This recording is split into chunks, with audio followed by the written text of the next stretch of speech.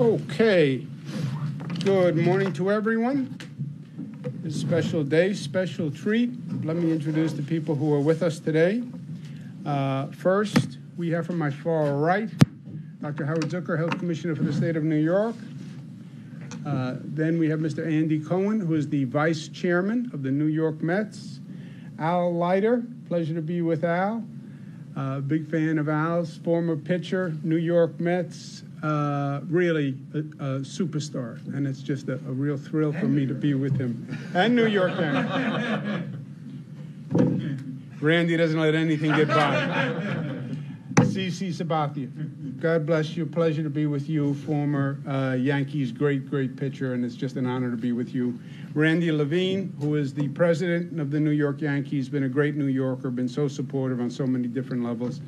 Kelly Cummings, we have, who's the Director of Operations for us and has been running many of the state operations during COVID, which have been extraordinarily challenging, obviously. We have special guests in the audience. We have Susie Cohen. Pleasure to be with you, Susie, who can photograph and wave at the same time, which is very impressive. And we have my daughter, Michaela, who is a big baseball fan and a New York baseball fan. Okay, I'm a New York baseball fan. I'll tell you how we work this out, all right? This is how we work this out.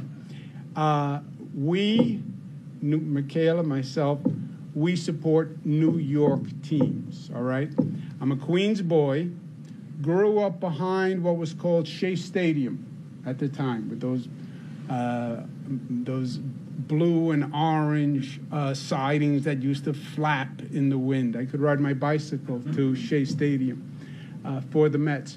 First ball game my father takes me to, and my father was a ball player himself, played on the farm team for the Pittsburgh Pirates. First ball game I went to, New York Yankees, Mickey Mantle. So I support New York.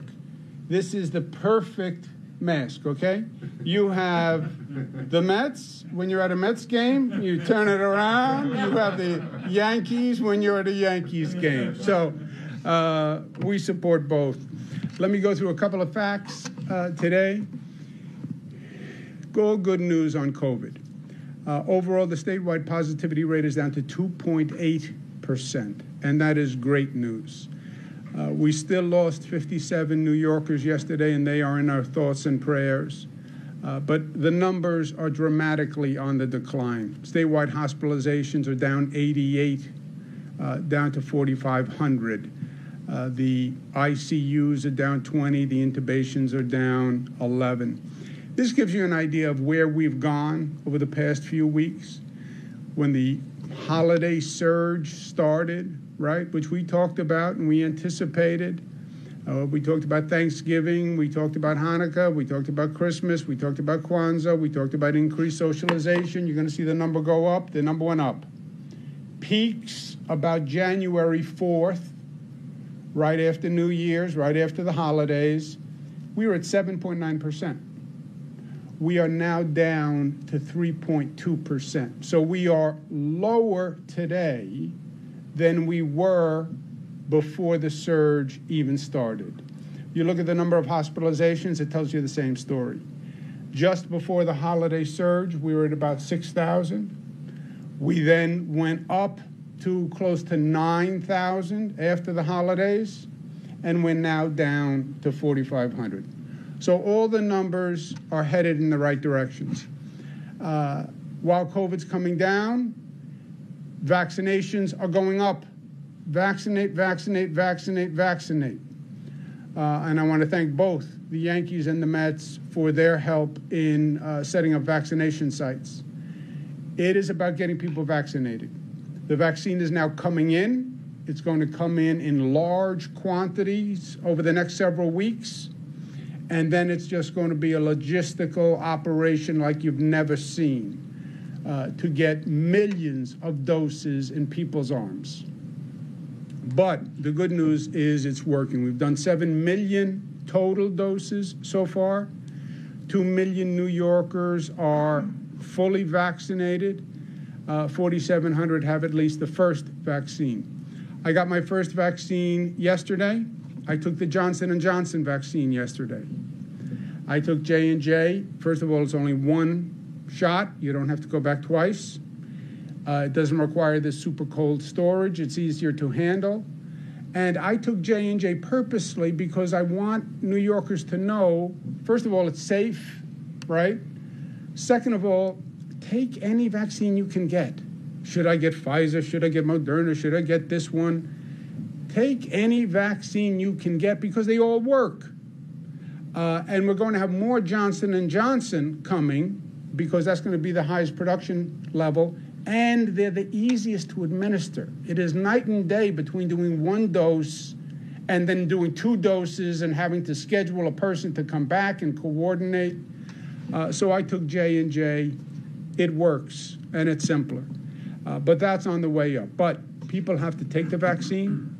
We can acquire it. We can set up all these mass vaccination sites. People have to put the needle in their arm. They have to show up. I took it yesterday. I'm ready. You want to arm wrestle? What do you have? What do you? I'm ready. I'm ready. All right. I'm here. I felt fine. I feel fine. Maybe you lost my mind a little bit asking CC to arm wrestle, but people have to do their part. Go to the website, make the phone call, set up your appointment. So COVID's coming down. Vaccine rates are going up. Start to look to the future aggressively. And let's get back to life and living and get that economy running because it is safe. It is safe. New York has always been smart and safe all through this. Remember, we went from the highest infection rate in the United States of America to the lowest infection rate in the United States of America. We have beaten this virus like no other state in the nation has, and we've done it by being smart. Dr. Zucker, our health commissioner, smart. The calibration is right, but follow the science, follow the data, follow the numbers. The numbers are coming down. We have to start to move forward. Sports travel. Currently, travel for sports is limited to contiguous counties and regions. Starting next Monday, March 29th, statewide travel for sports and recreational activities will be performed, okay? Second, outdoor performing arts. Starting April 1, 2,500 plus capacity venues, live concerts, shows can open at 20% capacity. As the COVID rates continue to improve, the capacity will continue to increase. So this is our starting point.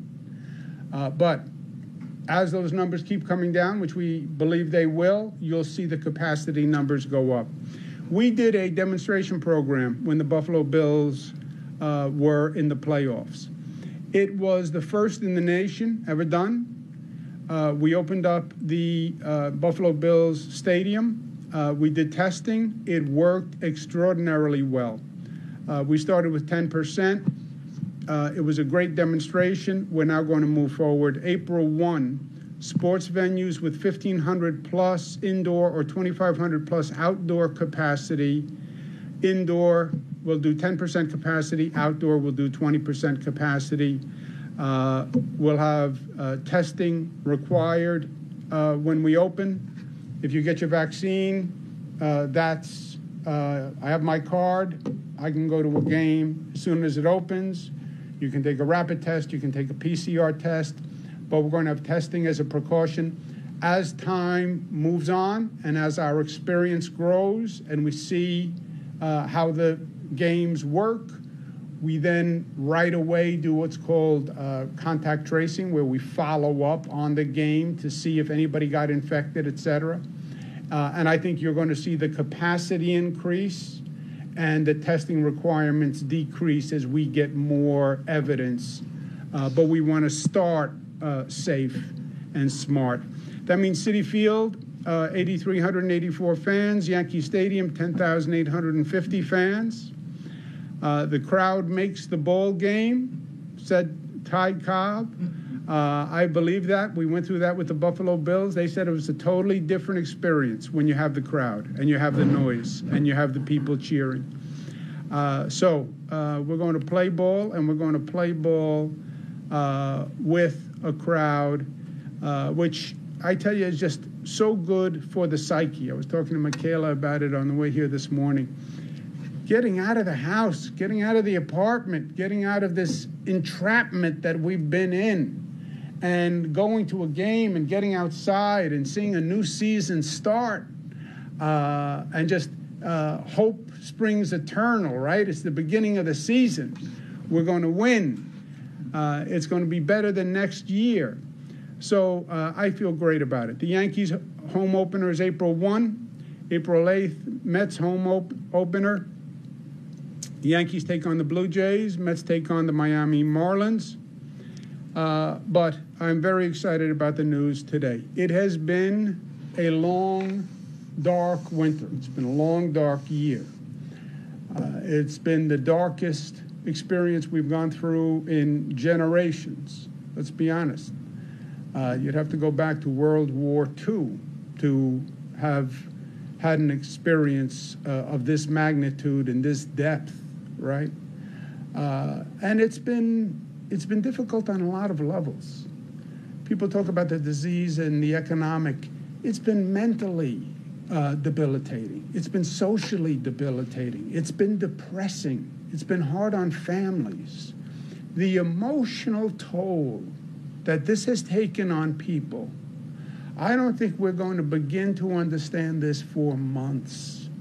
I don't think we're going to begin to understand what it's done to children who lost a year of school in some cases, a year of socialization, families who are cooped up in small quarters. It has been hellacious. But it's coming to an end. It's coming to an end. Spring is upon us, right? Seasons change, times change. Spring is upon us. And spring is a new season, and it is a new attitude. And that's where we are. And we have to start thinking spring. We have to start thinking about reopening New York and rebuilding New York and relaunching New York and reimagining New York and reuniting New York and those social bounds that connect us and that we thrive on. How do we renew New York? We're not just going to rebuild what was there before. Now's an opportunity to build back better, right? When you go through a tough situation in life, what do? You learn from it, and you get up better, and you get up stronger. That's what we have to do. We've done it before as New Yorkers. We went through 9/11. I remember during 9/11, all the naysayers. Remember all the people after 9/11? Oh, New York will never be the same. We're a terrorist target. Nobody will come back. I heard the naysayers before. I hear them today. I'm worried about New York City. I'm worried about the crime and the homeless. I'm worried about this. I'm worried about that. Nobody is stronger than New Yorkers. Nobody is more resilient than New Yorkers. Nobody bounces back like New Yorkers. Did we get through 9/11? We got through 9/11, and we are the stronger for it. We didn't rebuild, we rebuilt better than before. Are we going to get through COVID? We're getting through COVID. And we're going to be the better for it, and the smarter for it, and the more united for it. And our success through COVID and what we did as a community in this state coming together is going to make our connection stronger and our fabric of community stronger. And that's what it's all about at the end of the day. And that's where we are. Spring is here. It is time to rise up. And it is time for the Mets and the Yankees to bring home a championship this year. And we say, play ball. With that, let me turn it over to Cece Sabathia. Cece, thank you for being with us. And why don't you take the first remarks? Thank you. Thanks, Governor. I'm excited to be here on this day that we're announcing that there are going to be fans back in the stands. I grew up on the West Coast, but I consider myself a New Yorker now. And, you know, dealing with this COVID the past year, my family battling it, you know, us being, you know, kind of stuck in the house, not being able to go to games, do things that we're normally used to doing. We're excited to be able to get out. And as a fan now, being able to be in the stadium, cheering on the Yankees, you know, I'm just excited. So, you know, like the governor said, you know, continue to get vaccinated, do the right things, and let's continue to battle this thing so by the end of the season, we can have a full stadium for the World Series. Yeah. Now to Mr. Al Leiter, as you know, former pitcher, former Met, former Yankee, did we forget? But a World Series champion, and he's been a great supporter for New York, for New Jersey, for the whole metropolitan region. Whatever we've needed, Al has been there. So it's a pleasure to be with you. Al, thank you. Thank you. Well, it's a pleasure to be here for a lot of reasons, and listen to your daughter and seeing your mask with both sides. I am one of the few players that played for both the Yankees and the Mets, and the awkwardness of it all was that I grew up a Mets fan as a result of my father being a Mets fan because of Casey Stengel at inception in 1962. He loved the whole Lovable Losers. The Leiter boys were all Mets fans. My dad I grew up in Long Island. I grew up in New Jersey. I get drafted by the Yankees. 3 years later, out of high school, I'm pitching in Yankee Stadium. So the coincidence or irony of all of that, and then years later, I get a chance to play for a team I rooted for as a kid. So I get the whole Pledge of Allegiance. I get the whole two hats. I was here in 2000, and I thought it was a thrill, even though the Mets, we lost.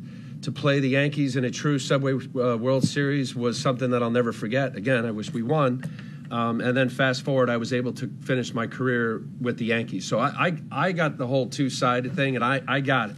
As my friend Michael Kay says, he says I'm a fraud as a fan because I like baseball. And, you know, CC was with the Brewers and the Indians, and now he's going into the Hall of Fame, by the way, folks, as a Yankee. It's difficult to really relate to the fanaticism of where you pledge your allegiance as a result of being a baseball player. But I'm a fan. So that 2000, when we were playing it and went down to City Hall and we were wearing the hats and all that, that was fun. But I see this in relation to, not as tragic with what transpired in 9/11, but I was also with the Mets when we came back. We were the first team in New York to play the infamous Mike Piazza home run. How scared we were and nervous, and as you said, Governor, about, you know, would we ever rebuild and would we ever come back? Well, of course we did. But I remember what baseball meant, and we weren't sure. And Randy, you know, you can attest to it, having been in baseball a long time, as well as CC, about whether it was the right thing to come back after the heinous tragedy of the World Trade Center in 9/11. And I'll tell you, folks, the fact that we did, and when we did, and wearing those hats of all the respective first responders, and knowing how special it was as players at the time to be carrying the baton as a Major League Baseball player and being in New York City, it was the right thing. Governor, I'm happy. Now I did some broadcasts for the late George Steinbrenner. Gave me a chance to do some Yankee games, watching CC do his Hall of Fame career. I do some things with Andy and the Mets. And I'm just thrilled that fans will get a chance to get back in the stadium. I'm sure, as the governor said, it will progress to where more people can go. And there's no doubt about it. When you play in front of a big crowd and they're cheering you or booing you, the Bronx cheer, man, there's nothing like it. And there's no better place than New York, really, really. And thank you for inviting me here, because play ball, man. It's opening day. No better place than New York and New York sports fans. Here, here. Beautifully said. Let's give Al a round of applause. Randy Levine, who is the quintessential New Yorker. He's head of the Yankees organization, but he's been in government. He's been in civic society. He's seen it all, Randy. He really has, from every angle. And I have to tell you, whatever New York needs, Randy's always been there. However extraordinary the request, however bizarre or difficult the request, Randy's always there. So thank you again, and great to have you here, Randy. And thank you very much. And we're rooting for you, and I'm excited to see the season start. And as Al said, I think it really is spring, the weather changes, it's a whole new look at life and at New York, and playing ball is part of it. Thank you for being here. Thank you, Governor, and thank you, Dr. Zucker. I just want to say, Governor, throughout this entire ordeal, from the time we started until we had spring training here last year, and then through the season, thank you, because you and Dr. Zucker were great partners, great leaders. You listened to us, you accepted our ideas, and we collaborated in order to get a baseball season in last year in a safe way, and thank you for that. And this is incredibly exciting now. As everybody said, first off, we have two of the great pitchers and great human beings of Major League Baseball in CeCe and Al. I mean, everybody in the game and our fans will tell you, not only are they both, some of the greatest pitchers of all time, no-hitters, Cy Young Awards, everything, but they're two of the most quality people that there are. So we're all lucky that they're here with us today, and we're associated with them. Also want to thank Andy, the Mets and the Yankees.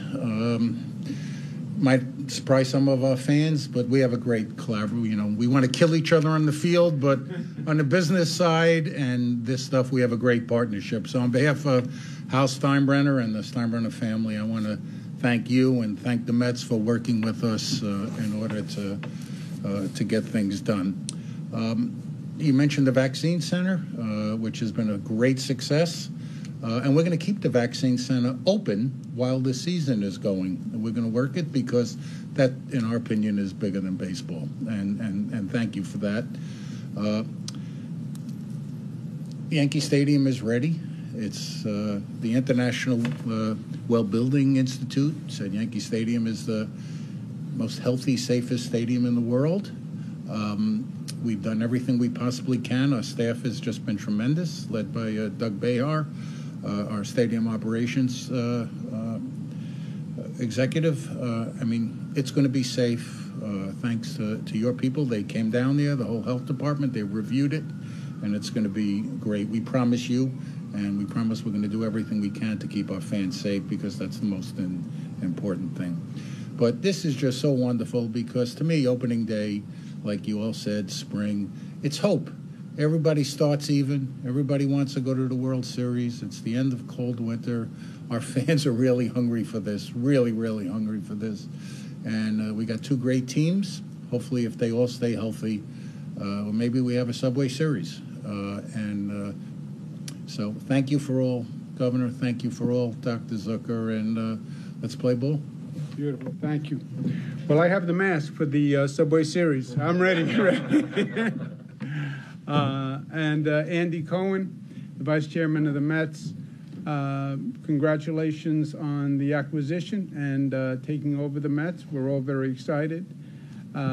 It's great to hear Randy talk about how you can have both a rivalry but a commonality. Frankly, I wish we had more of that in politics, where you can have a difference of opinion, but you can share a commonality and a decency, and we have that here because we are New Yorkers, and that's how we treat each other. But thank you very much, Andy Cohen, for being here today. Thank you very much, Governor, and on behalf of Steve and myself, thank you, Dr. Zucker, and the Yankees organization. Randy has been terrific, especially as we coordinated over these last important months, and we'll continue to coordinate so we can do the best we can for all the fans. I don't want to start any trouble. CeCe is very big in person. That he is. I don't want to start any trouble with my good friends from the Bronx, but I'm very happy our governor is a Mets fan. It's an honor and a privilege to be here today with you representing the Mets. We're excited, very excited, as are, I'm sure, all New Yorkers, that New York is opening up more and more each day. We're excited about the season ahead and welcoming fans safely back to Citi Field in April. It's another step forward for our hometown, for New York State, and for the tri-state area. So all of us at the Mets thank you, Governor, for your efforts, those of Dr. Zucker and the New York State Department of Health. we're looking forward to reopening the ballpark in accordance with all government prescribed mandates, and just want to thank you again and see you soon at Citi Field. I'll be there. I'll be there. So let's start. As we said before, this is a process. It's an intelligent calibration of reopening the economy, watching the science, watching the data. But all indicators are good. I believe this is the opening position. I believe we're going to see success in the games. I think we're going to see that they're safe. And I think you're going to see increased capacity and more flexibility across the board as we're going forward. And that's only because we have been smart. Last point, I promise. My daughter's giving me a look like, I want to go now. I get it.